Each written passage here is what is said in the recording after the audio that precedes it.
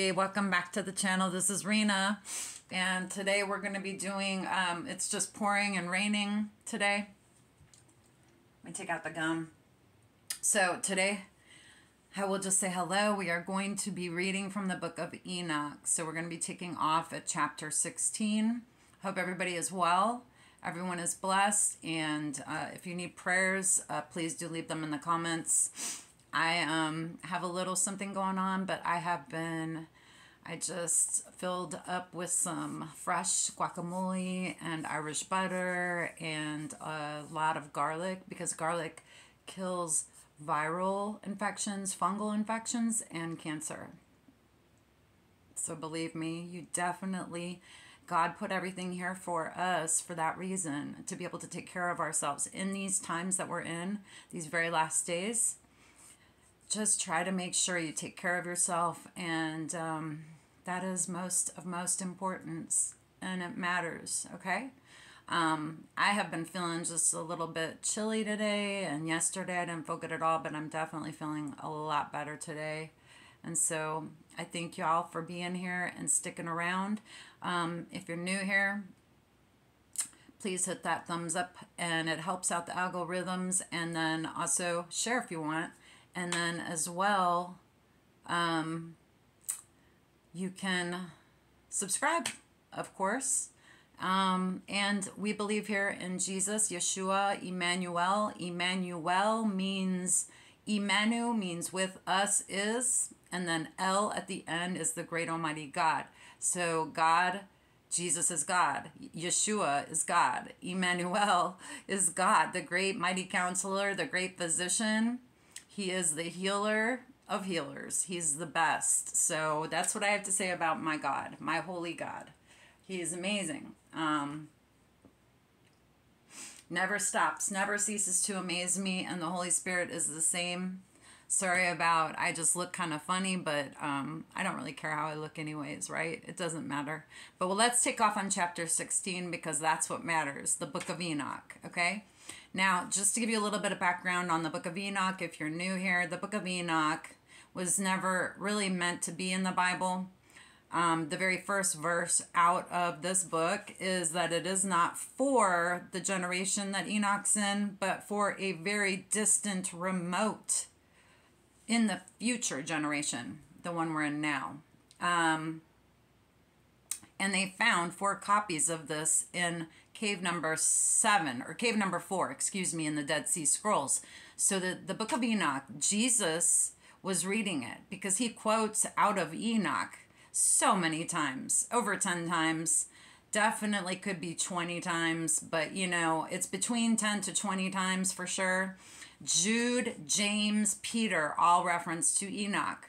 So that's where we have that going on. And he wanted me to share this and be reading it to you guys. And it's very important for us to know. Even the second book of Ezra that was removed out of the King James 1611 version they took it out in the late 1800s.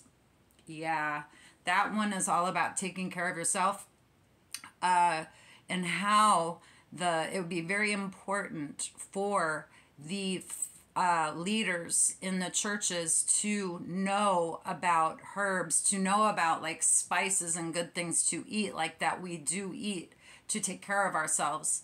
That it would be absolutely a must that they know this, so that they can instruct their flock on how to eat properly, because of the way that they're tainting things, the food supplies, right? So just all things to take into consideration. I'm just the messenger. Don't kill the messenger. Don't kill the one that reads the book. The book is the most important thing. Jesus does everything that's supernatural in my life. It's not me. It's just me. I'm a conduit, and we are all conduits.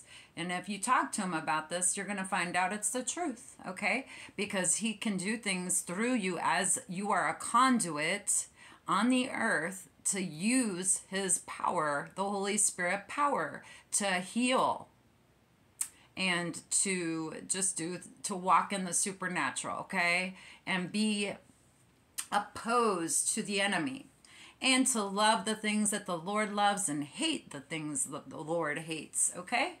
So let's just go on that happy note. A, admit you're a sinner in need of a Savior. If you have not been saved, believe in the blood that was shed on Calvary and Jesus Christ of Nazareth. Repent and be baptized in the name of Jesus Christ of Nazareth, Yeshua the Christ, and deliverance will be demonstrated upon receiving that water baptism. So, and then confess out loud to everyone, Jesus is Lord, Yeshua is Lord. And so people here in the United States know him as Jesus. And if you say Yeshua, include it's Jesus, because people will get mixed up and they won't know who you're talking about, okay? All right, so here we go. Chapter 16.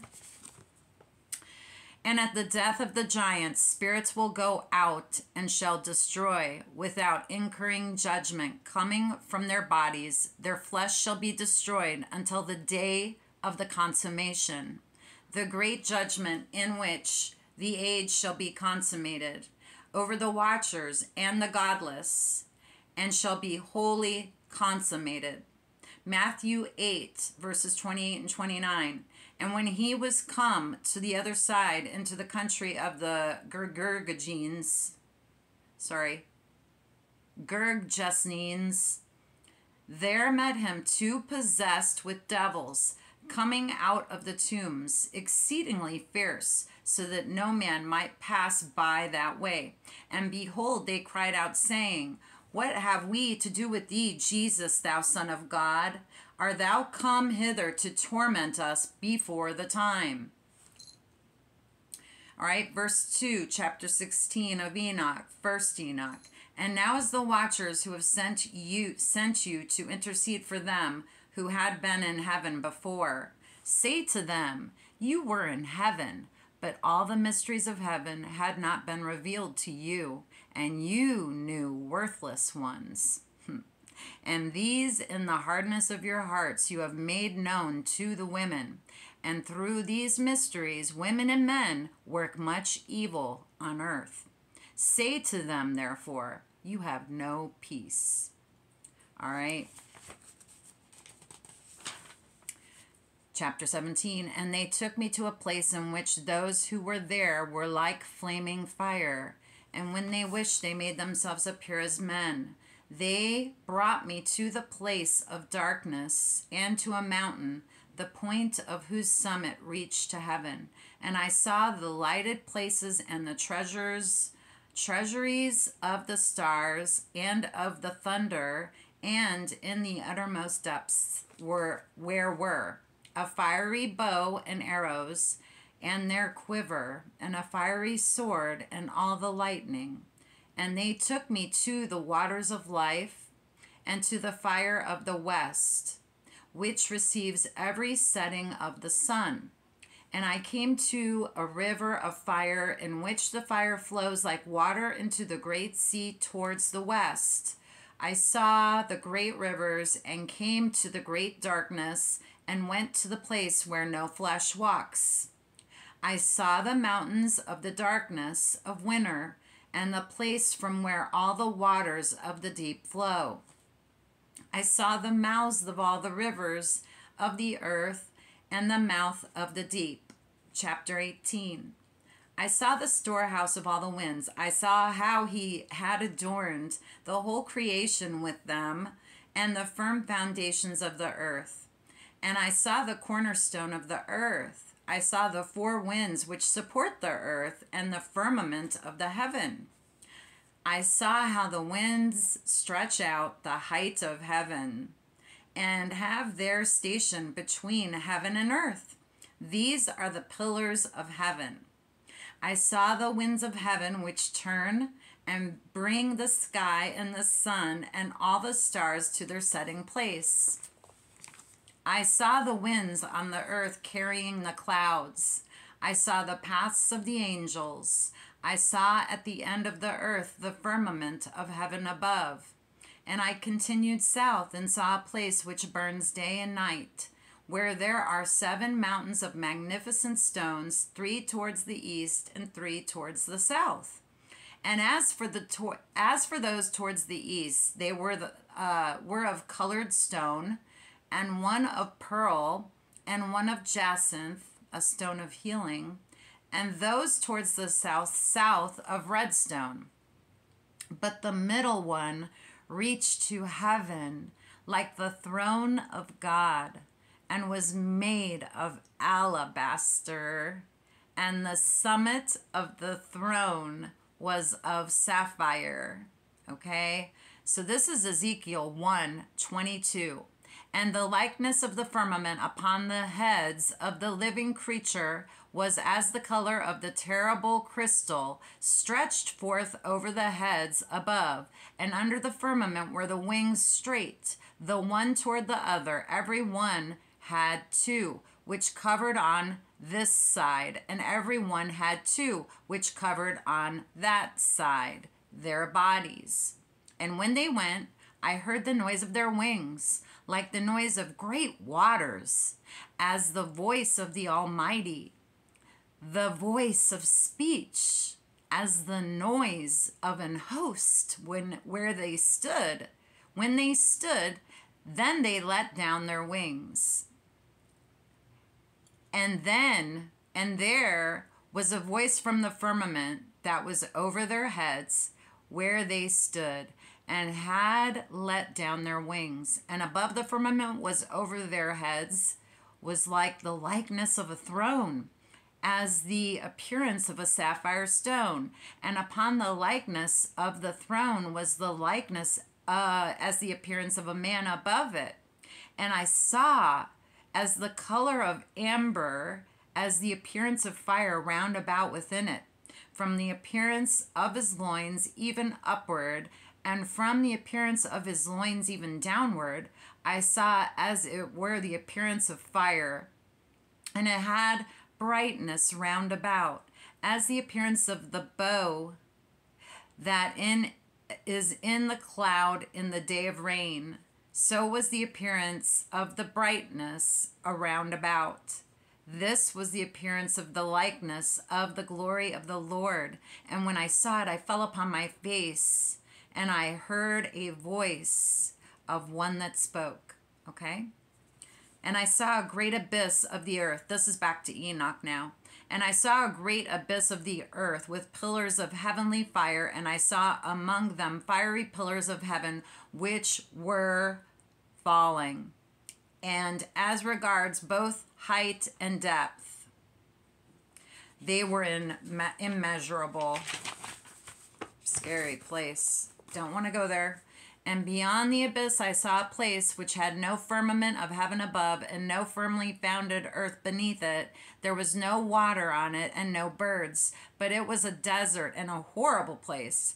I saw there 7 stars like great burning mountains, and an angel questioned me regarding them. The angel said, "This place is the end of heaven and earth. This has become a prison for the stars and the host of heaven, and the stars which roll over the fire, and they which have transgressed the commandment of the Lord in the beginning of their rising, because they did not come out at their proper appointed times. And he was angry with them, and bound them until the time when their guilt should be consummated, even for 10,000 years." Okay? Now, 1 Timothy 4:1 states, "The Spirit clearly says that in the later times some will abandon the faith and follow deceiving spirits and things taught by demons." Revelation 9:20 states, "The rest of mankind that were not killed by the plagues, these plagues, still did not repent of the work of their hands. They did not stop worshiping demons and idols of gold, silver, bronze, stone, and wood, idols that cannot see, nor hear, or walk, nor did they repent of their murderers, their magic arts, their sexual immorality, or their thefts." Okay? Verse 2, chapter 19 of Enoch. "And the women also of the angels who went astray shall become sirens." Okay? Sirens. "And I, Enoch, alone saw the vision, the end of all things, and no man shall see as I have seen." 1 Peter 4:7, "But the end of all things is at hand. Be ye therefore sober, and watch unto prayer." Amen? Yeah. Chapter 20. These are the names of the holy angels who watch. Uriel, one of the holy angels who is over the world, turmoil and terror. Raphael, one of the holy angels who is over the spirits of men. Ragiel, one of the holy angels who takes vengeance on the world of the luminaries. Michael, one of the holy angels set over the virtues of mankind and over chaos. Serakel, one of the holy angels who is over the spirits who sin in the spirit. Gabriel, one of the holy angels who is over paradise and the serpents and the cherubim. 8. Ramiel, one of the holy angels whom God set over those who rise. Okay, that's that. We have chapter 21.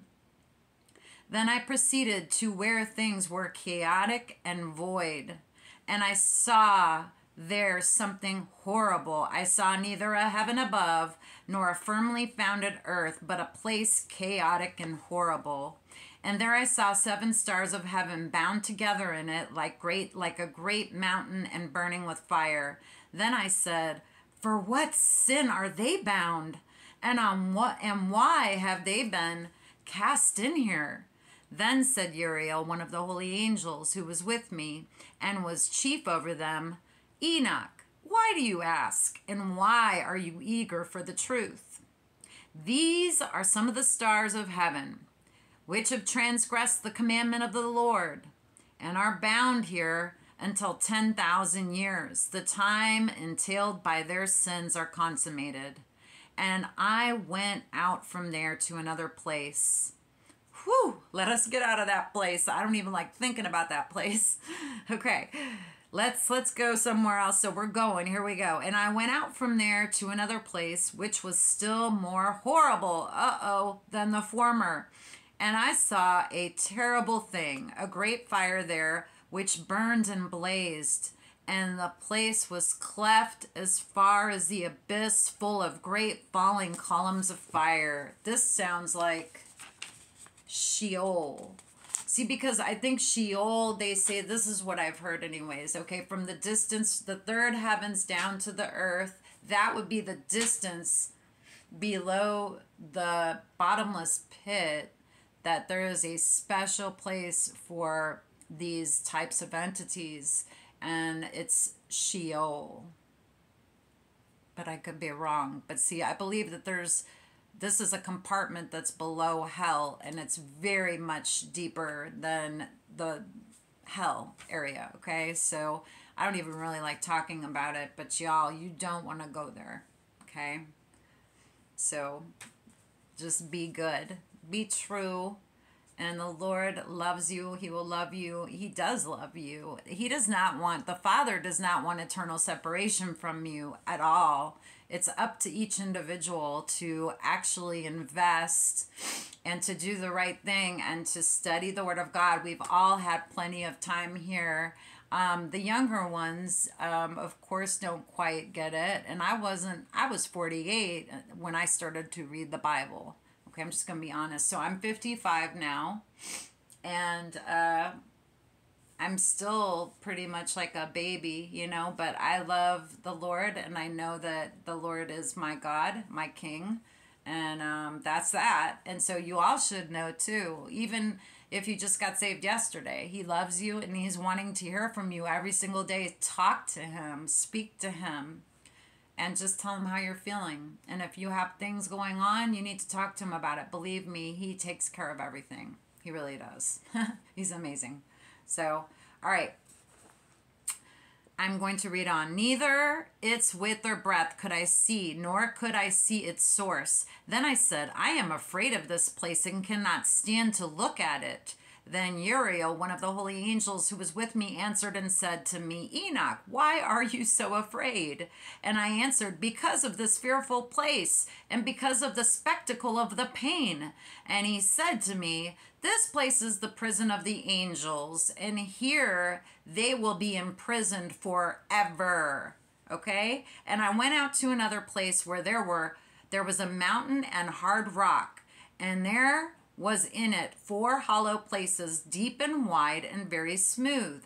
How smooth are the hollow places, and looked deep and dark. Then Raphael answered, one of the holy angels who was with me, and said to me, these hollow places have been created for this very purpose, that the spirits of the souls of the dead should be gathered here, that all the souls of the children of men should brought together here.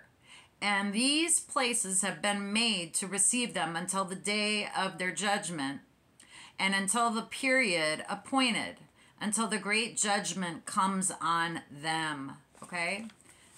I saw the spirit of a dead man, and his voice went out to heaven and made petitions. And I asked Raphael, the angel who was with me, and I said to him, this spirit which petitions, whose is it? Whose voice goes up and petitions heaven? And he answered me, saying, this is the spirit which went out from Abel, whom his brother Cain slew. And he makes his suit against him until his offspring is destroyed from the face of the earth, and his offspring are annihilated from among the children of men. Okay, this, if you want to read Genesis 3:15, it talks about God will put enmity between her seed and your seed, talking about Satan's seed and her seed. So, you know, there are two separate seed lines on the planet, and that is just a fact. Okay, there's no going around that one. Now, then I asked regarding at the hollow places, why is one separated from the other? And he answered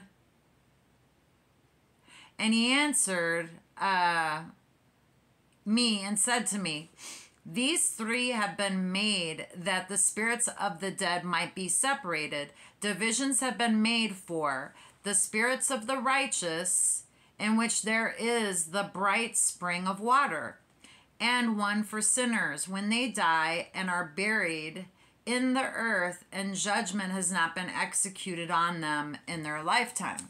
Okay? Here their spirits shall be set apart in this great pain until the great day of judgment and punishment and torment of those who curse forever, and retribution for their spirits. Wow. 2 Peter 3:7 states, by the same word, the present heavens and earth are reserved for fire, being kept for the day of judgment and destruction of ungodly men. Now back to verse 12, 1 Enoch in chapter 22. There he shall bind them forever. And such a division has been made for the spirits of those who make their petitions, who make disclosures concerning their destruction, when they were slain in the days of the sinners. Such has been made for the spirits of men who were not righteous, but sinners, who were complete in transgression. And of the transgressors, they shall be companions. But their spirits shall not be destroyed in the day of judgment, nor shall they be raised from here. Then I blessed the Lord of glory, and said, blessed be my Lord, the Lord of righteousness, who rules forever. Chapter 23. From here I went to another place to the west of the ends of the earth, and I saw a burning fire which ran without resting, and never stopped from its course day or night, but flowed always in the same way. And I asked, saying, which is this which never stops? Then Ragiel, one of the holy angels, who is with me, answered me and said to me, this course of fire which you have seen is the fire in the west, and is the fire of all the lights of heaven. Chapter 24 is my favorite chapter, one of my favorites. Here we go, chapter 24, and then we're going to finish up. And from here I went to another place on the earth, and he showed me a mountain range of fire which burned day and night. And I went beyond it and saw 7 magnificent mountains, all differing from each other. And their stones were magnificent and beautiful. and their form was glorious. 3 toward the east, 1 founded on the other, and 3 toward the south, 1 founded on the other, and deep, rough ravines, no one of which joined with any other. And the 7th mountain was in the midst of these, and it was higher than them, resembling the seat of a throne, and fragrant trees encircled the throne, and among them was a tree such as I had never smelled, nor was any among them, or were others like it. It had a fragrance beyond all fragrance, and its leaves and blooms and wood would not ever wither. And its fruit is beautiful, and its fruit resembles the dates of a palm. Then I said, how beautiful is this tree and fragrant, and its leaves are fair, and its blooms very delightful in appearance. Then Michael, one of the holy and honored angels who was with me and was their leader, spoke, and he said to me, Enoch, why do you ask me about the fragrance of the tree, and why do you wish to learn the truth? Then I answered him, saying, I wish to know about everything, but especially about this tree.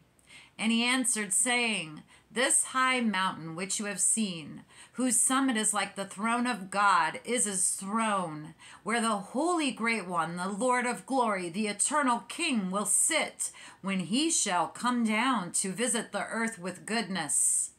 And as for the fragrant tree, no mortal is permitted to touch it until the great judgment, when he shall take vengeance on all and bring everything to its completion forever. It speaks about this in Revelation 22. For the healing of the nations, the leaves, for the healing of the nations. And you can't eat from the fruit until the 1,000 years is over. The millennial reign. So yeah. Everybody, it's up to you to choose to do the righteous thing that Jesus would want you to do. He is the King of Kings, Lord of Lords, faithful and true is on his thigh, and he is coming. So wake up. It's time to wake up, Sleepy Church. And this video will go far and wide. It is pouring out. Golly, now it's really coming down. It is just gray and foggy out there. That's okay, though. But I love y'all, sisters and brothers in Christ. This is your sister Rena. I'm signing off. I should have said, get yourself a cup of coffee and pause it at the beginning if you'd like. My coffee is still warm. It's good. But please let me know how you're doing and have an awesome weekend. I will be continuing forward with this this weekend as well. Love you guys. Bye.